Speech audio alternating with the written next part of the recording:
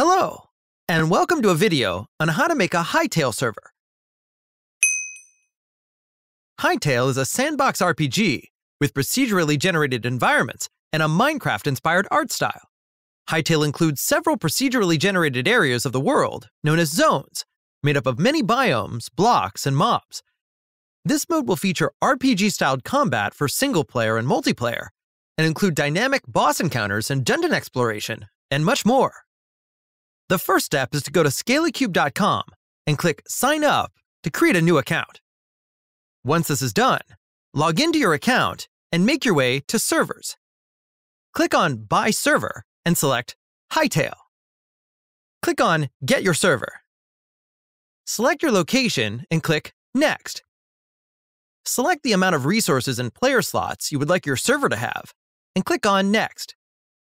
The next step is to select a server address for your server. For this video, we are selecting the default IP with port. This can be changed later. Click on Next. Here you can select any additional applications for your server. These can be selected at a later date if required. Confirm your server details and click on Pay. All new Hytale servers will automatically be given a 50% purchase discount for the first month. Select your payment method and finalize your payment. Once the server has been purchased, make your way to the Servers tab and click on Manage Server. Clicking on Console will allow you to see server-specific details of your server. Clicking on Settings will allow you to change server-specific settings, down to the configuration files. Clicking on File Manager will allow you to manage your server files if you need to remove, add, or replace any files. If we go back to the Game Servers page and click on the Backup System, we can set up a server automatic backup feature so no data would be lost in the future. Clicking on Sites allows you to create a free website for your server. Clicking on Applications allows you to use the many features offered for your server, including PHP-MyAdmin, SSH Server, MySQL, Web Server, FTP Server, PHP, and Java.